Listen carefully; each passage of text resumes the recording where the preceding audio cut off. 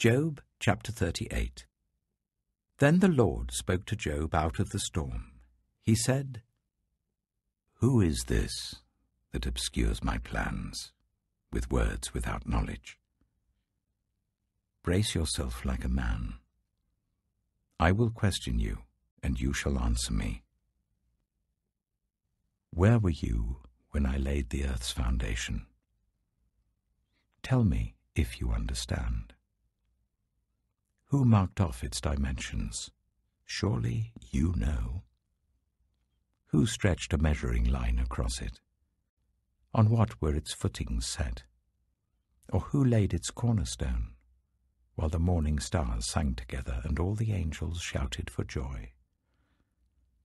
Who shut up the sea behind doors when it burst forth from the womb? When I made the clouds its garment and wrapped it in thick darkness, when I fixed limits for it and set its doors and bars in place, when I said, 'This far you may come and no farther. Here is where your proud waves halt.' Have you ever given orders to the morning, or shown the dawn its place, that it might take the earth by the edges and shake the wicked out of it? The earth takes shape like clay under a seal. Its features stand out like those of a garment. The wicked are denied their light, and their upraised arm is broken. Have you journeyed to the springs of the sea, or walked in the recesses of the deep? Have the gates of death been shown to you? Have you seen the gates of the deepest darkness? Have you comprehended the vast expanses of the earth? Tell me if you know all this. What is the way to the abode of light? And where does darkness reside? Can you take them to their places? Do you know the paths to their dwellings? Surely you know, for you were already born. You have lived so many years. Have you entered the storehouses of the snow, or seen the storehouses of the hail, which I reserve for times of trouble, for days of war and battle? What is the way to the place where the lightning is dispersed, or the place where the east winds are scattered over the earth? Who cuts a channel for the torrents of rain, and a path for the thunderstorm, to water a land where no one lives, an uninhabited desert, to satisfy a desolate wasteland, and make it sprout with grass? Does the rain have a father? Who fathers the drops of dew? From whose womb comes the ice? Who gives birth to the frost from the heavens, when the waters become hard as stone, when the surface of the deep is frozen? Can you bind the chains of the Pleiades? Can you loosen Orion's belt? Can you bring forth the constellations in their seasons, or lead out the bear with its cubs? Do you know the laws of the heavens? Can you set up God's dominion over the earth? Can you raise your voice to the clouds and cover yourself with a flood of water? Do you send the lightning bolts on their way? Do they report to you, 'Here we are'? Who gives the ibis wisdom, or gives the cockerel understanding? Who has the wisdom to count the clouds? Who can tip over the water jars of the heavens when the dust becomes hard and the clods of earth stick together? Do you hunt the prey for the lioness, and satisfy the hunger of the lions when they crouch in their dens or lie in wait in a thicket? Who provides food for the raven when its young cry out to God and wander about for lack of food? Job chapter 39.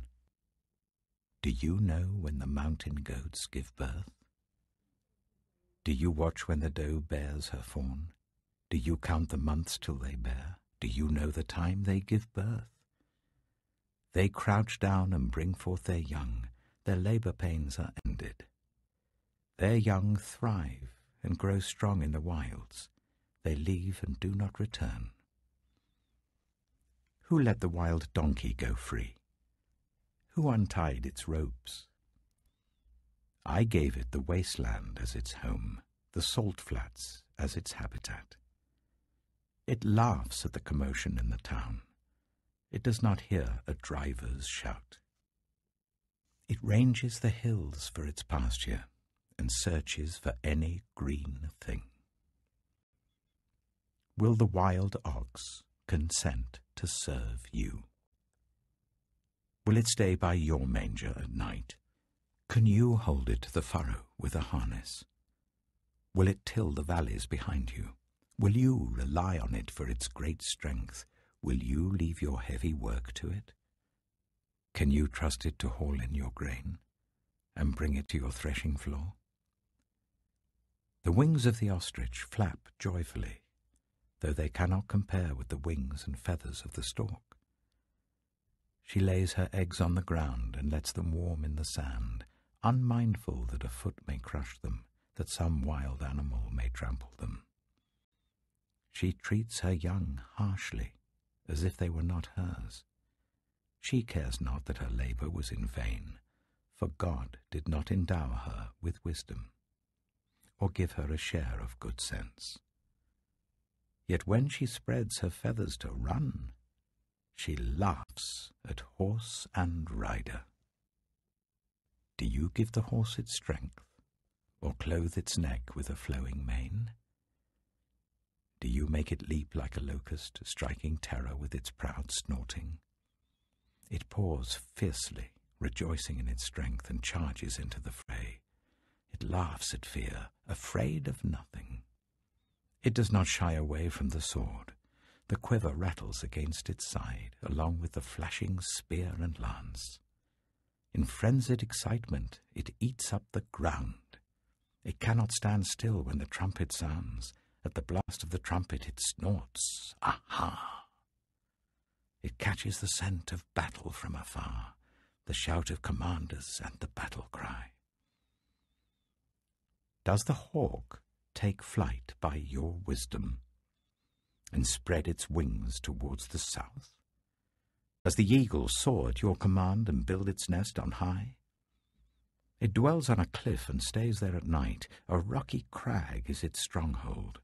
From there it looks for food. Its eyes detect it from afar. Its young ones feast on blood, and where the slain are, there it is.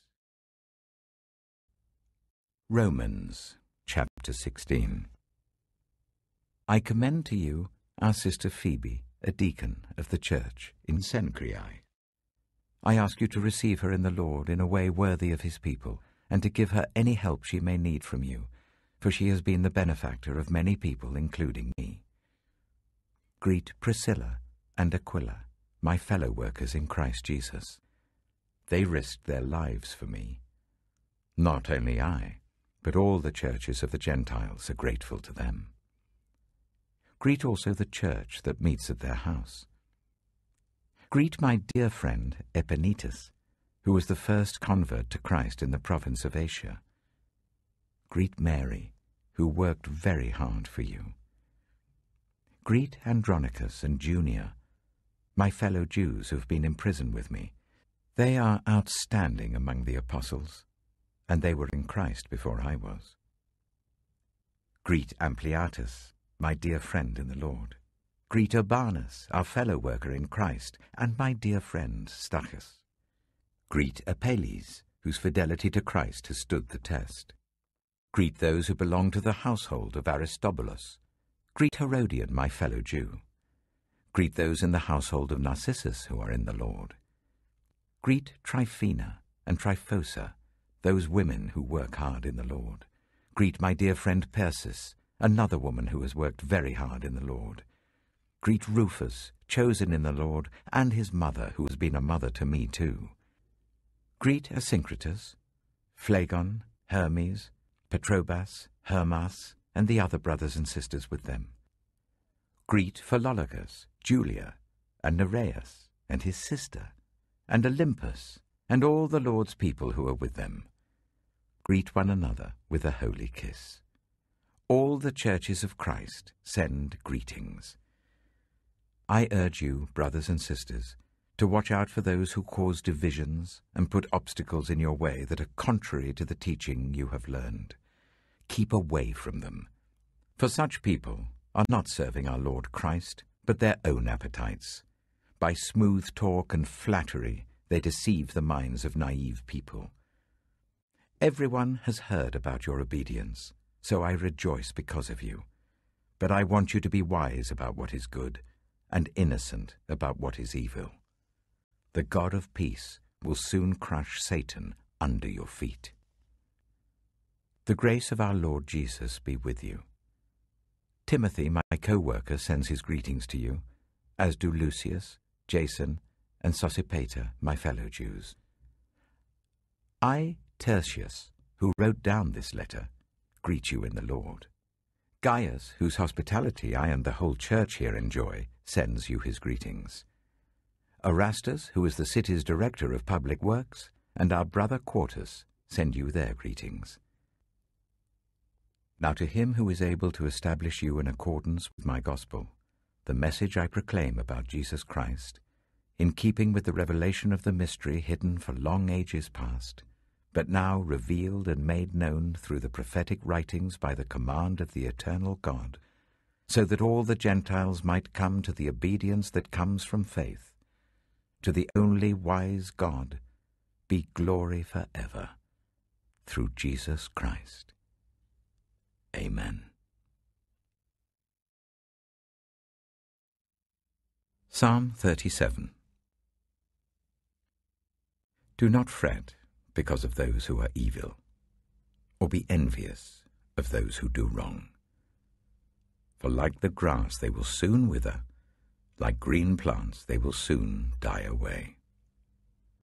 Trust in the Lord and do good. Dwell in the land and enjoy safe pasture. Take delight in the Lord, and he will give you the desires of your heart. Commit your way to the Lord. Trust in him, and he will do this. He will make your righteous reward shine like the dawn, your vindication like the noonday sun. Be still before the Lord, and wait patiently for him. Do not fret when people succeed in their ways, when they carry out their wicked schemes. Refrain from anger and turn from wrath. Do not fret. It leads only to evil. For those who are evil will be destroyed, but those who hope in the Lord will inherit the land. A little while, and the wicked will be no more. Though you look for them, they will not be found. But the meek will inherit the land and enjoy peace and prosperity. The wicked plot against the righteous and gnash their teeth at them. But the Lord laughs at the wicked, for he knows their day is coming. The wicked draw the sword and bend the bow to bring down the poor and needy, to slay those whose ways are upright. But their swords will pierce their own hearts, and their bows will be broken. Better the little that the righteous have than the wealth of many wicked. For the power of the wicked will be broken, but the Lord upholds the righteous. The blameless spend their days under the Lord's care, and their inheritance will endure forever. In times of disaster they will not wither, in days of famine they will enjoy plenty. But the wicked will perish. Though the Lord's enemies are like the flowers of the field, they will be consumed. They will go up in smoke. The wicked borrow and do not repay, but the righteous give generously. Those the Lord blesses will inherit the land, but those he curses will be destroyed. The Lord makes firm the steps of the one who delights in him. Though he may stumble, he will not fall, for the Lord upholds him with his hand.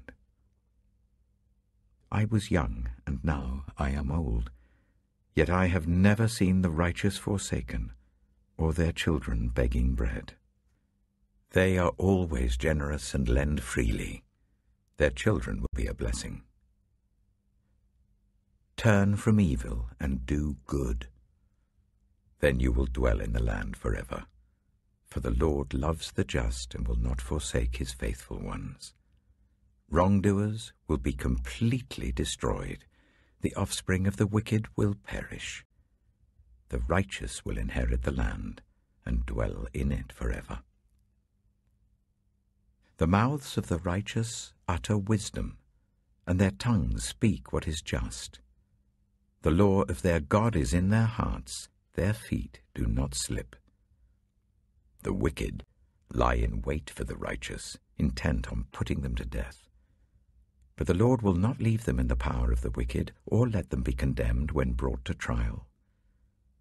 Hope in the Lord and keep his way. He will exalt you to inherit the land. When the wicked are destroyed, you will see it. I have seen a wicked and ruthless man flourishing like a luxuriant native tree. But he soon passed away and was no more. Though I looked for him, he could not be found. Consider the blameless, observe the upright. A future awaits those who seek peace, but all sinners will be destroyed. There will be no future for the wicked. The salvation of the righteous comes from the Lord. He is their stronghold in time of trouble. The Lord helps them and delivers them. He delivers them from the wicked and saves them, because they take refuge in him. The Book of Proverbs. Proverbs, chapter 1. The Proverbs of Solomon, son of David, king of Israel, for gaining wisdom and instruction, for understanding words of insight, for receiving instruction in prudent behavior, doing what is right and just and fair, for giving prudence to those who are simple, knowledge and discretion to the young. Let the wise listen and add to their learning, and let the discerning get guidance, for understanding proverbs and parables, the sayings and riddles of the wise. The fear of the Lord is the beginning of knowledge, but fools despise wisdom and instruction. Listen, my son, to your father's instruction, and do not forsake your mother's teaching. They are a garland to grace your head, and a chain to adorn your neck. My son, if sinful men entice you, do not give in to them. If they say, "Come along with us, let's lie in wait for innocent blood, let's ambush some harmless soul, let's swallow them alive like the grave, and whole like those who go down to the pit. We will get all sorts of valuable things and fill our houses with plunder. Cast lots with us. We will all share the loot." My son, do not go along with them. Do not set foot on their paths, for their feet rush into evil. They are swift to shed blood. How useless to spread a net where every bird can see it. These men lie in wait for their own blood. They ambush only themselves. Such are the paths of all who go after ill-gotten gain. It takes away the life of those who get it. Out in the open, wisdom calls aloud. She raises her voice in the public square. On the top of the wall she cries out. At the city gate she makes her speech. How long will you who are simple love your simple ways? How long will mockers delight in mockery and fools hate knowledge? Repent at my rebuke. Then I will pour out my thoughts to you, and I will make known to you my teachings. But since you refuse to listen when I call, and no one pays attention when I stretch out my hand, since you disregard all my advice and do not accept my rebuke, I in turn will laugh when disaster strikes you. I will mock when calamity overtakes you. When calamity overtakes you like a storm, when disaster sweeps over you like a whirlwind, when distress and trouble overwhelm you. Then they will call to me, but I will not answer. They will look for me, but will not find me, since they hated knowledge and did not choose to fear the Lord. Since they would not accept my advice and spurned my rebuke, they will eat the fruit of their ways and be filled with the fruit of their schemes. For the waywardness of the simple will kill them, and the complacency of fools will destroy them. But whoever listens to me will live in safety and be at ease, without fear of harm.